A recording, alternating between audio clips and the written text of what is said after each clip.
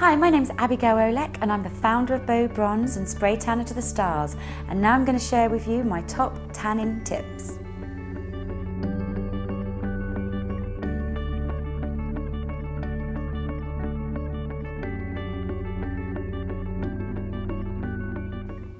Okay, so when you want to get a tan, a spray tan, the first thing that I recommend is, well, it's really easy these days, you can just Google for your local spray tanning shop.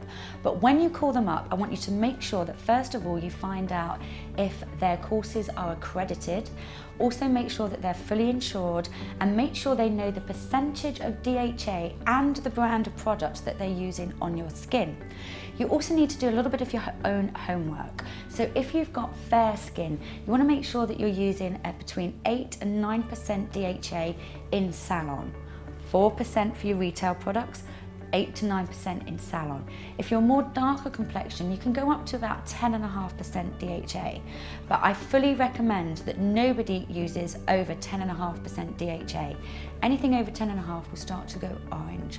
So to recap, the most important thing is that the salon that you find actually knows the brand that they're using. I can't tell you how many shops out there actually do not know the name of the brand that they're using.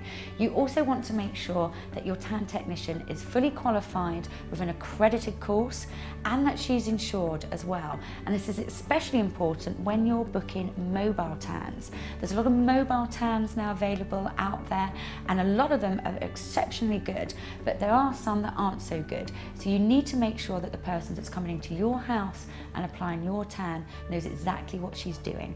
Make sure you read reviews about them on the website and that you do your homework, and that way you can then have your perfect spray tan either in salon or even at home, and enjoy it and enjoy the safe way to tan.